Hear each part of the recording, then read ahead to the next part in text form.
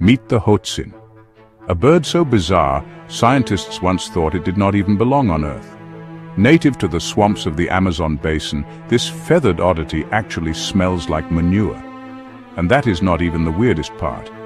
Baby Hoatzins are born with claws on their wings, yes, actual claws, helping them climb through branches like tiny dinosaurs.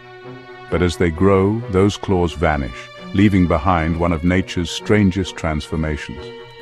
Unlike any other bird, the Hoatzin digests its food like a cow, fermenting leaves in a special stomach chamber that makes it reek like a compost pile. Its nickname, the stink bird.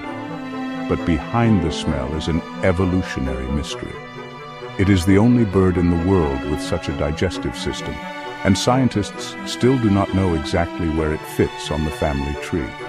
Part reptile, part bird, part prehistoric throwback, the Hoatzin is truly a living relic of Earth's wild past.